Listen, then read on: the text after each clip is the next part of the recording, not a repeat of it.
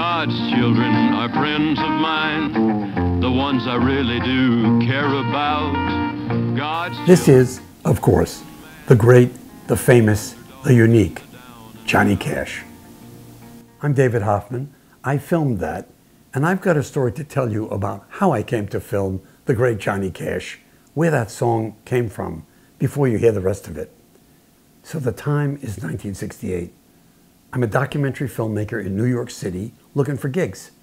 And my partner at the time had done a film called Johnny Cash at Folsom Prison. And he got to know Johnny Cash. And so I got this gig to make a documentary to help the United Way. You mostly know the United Way. The organization has like these thousands of local centers that help the underclass, the damaged, the poor, those in need. Now, Johnny Cash at the time had just gone through a horrible period of his life. Huge drug abuse, alcohol abuse, a mess. He was skinny, he looked awful, he wasn't doing well. And something changed him just several years before. He had become somebody who was expressing his inner self. And we knew that, my partner and I.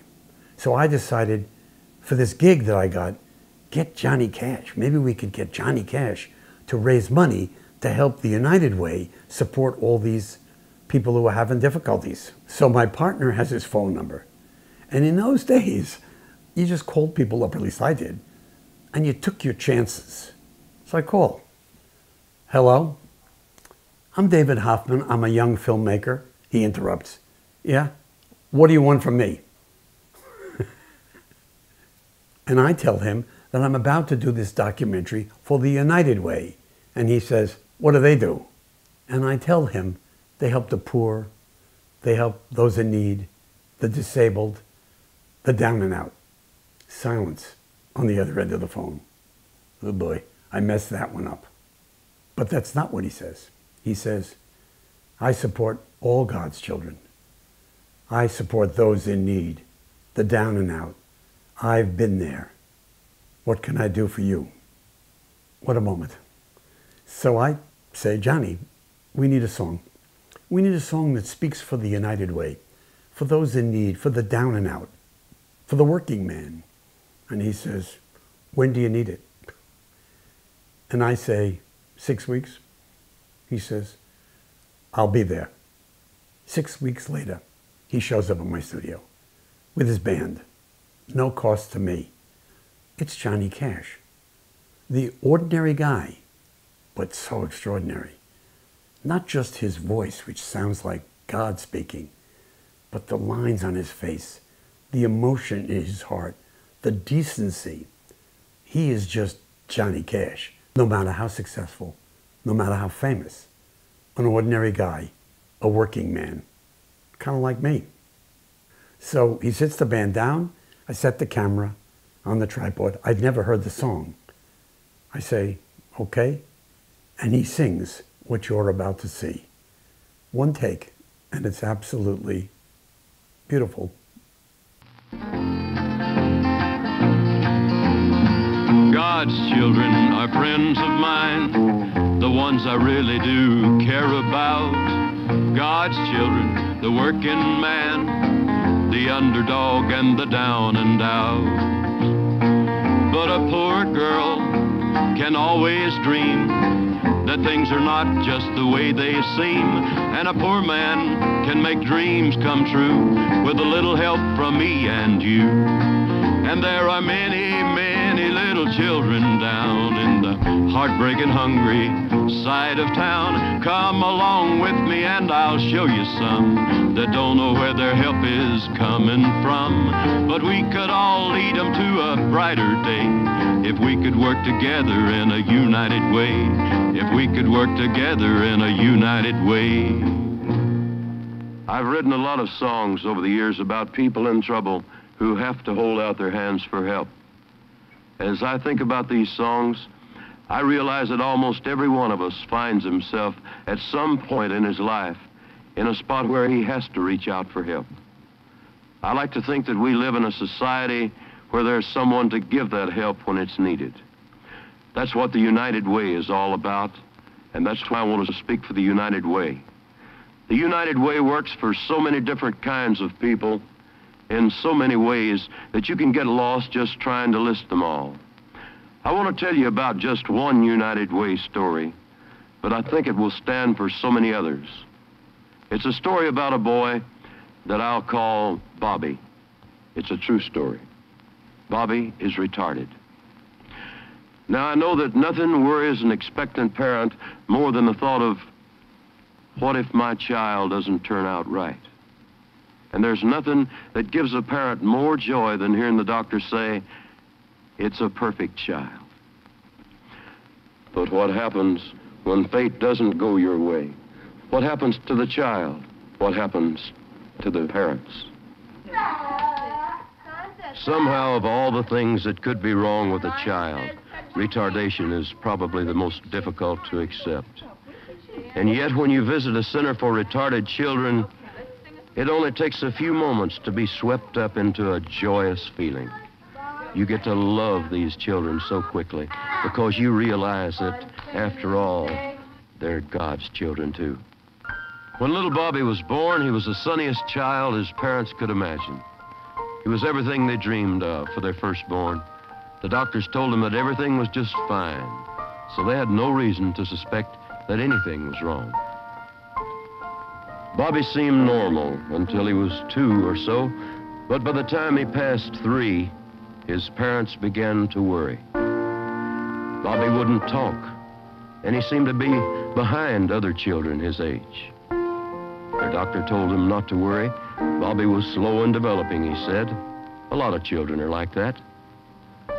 They wanted desperately to believe the doctor, but they couldn't keep their doubts from growing and eating away at them. They went to more doctors, specialists. Their savings were being eaten up. And finally, the blow they feared so much came. Bobby was retarded. There was no doubt about it. The doctor told Bobby's mother of special schools that might help Bobby, but they were very expensive and seemed way out of reach.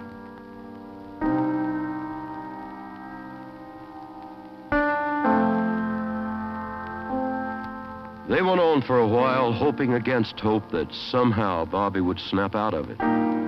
There was no reason for Bobby to be retarded, they thought.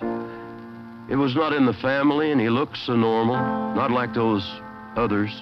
But they could not keep up the pretense. Deep down, they knew. Bobby's father took it worse. He was ashamed of his child now. He felt Bobby would have to be put away. It was the only answer, he said. Bobby's mother would not have it. He was their child, a child of God whom she loved more and more because of what he was. She would not allow him to be put into an institution where he'd be lost to them forever.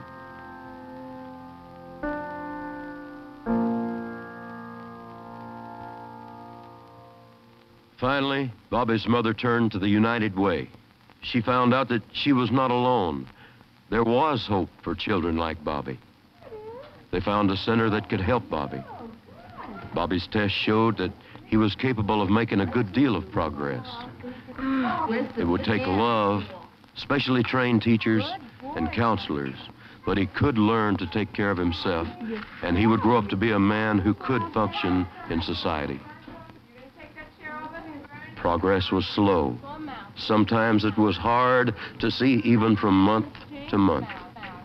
There are many, many little children down in the heartbreaking, hungry side of town. Come along with me and I'll show you some that don't know where their help is coming from. But we could all lead them to a brighter day if we would work together in a united way. If we would work together in a united way. And then one day, a tiny miracle.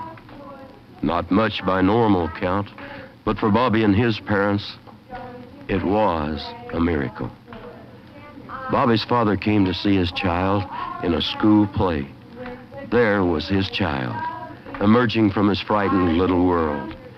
He was learning to respond to directions, to play with other little children. there was no point to grieving. That time had passed. There are many, many little children down in the heartbreaking, hungry side of town. Come along with me and I'll show you some that don't know where their help is coming from. But we could all lead them to a brighter day if we would work together in a united way. If we would work together in a united way. Well, Bobby's parents did find out where the help was coming from. That's how the United Way works, and that's the way it works for all of us. It's working every time one of us reaches out to help someone in need. It's working when the visiting nurses help the sick and the aged, when the Salvation Army and the Red Cross take care of people in emergencies, and when folks get a bad break. You can see it working in the smiles of little children in daycare centers and of young people in scouting and the Ys. And it's working when you and I and all of the thousands of other volunteers across the land give our fair share, because when you help someone the United Way, it starts working for you. So this year I'm asking all my friends to join with me by giving their fair share the United Way. Thanks to you, it's working.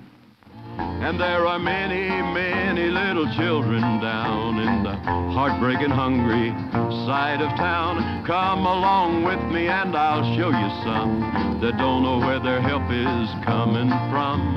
But we could all lead them to a brighter day if we could work together in a united way. If we could work together in a united way.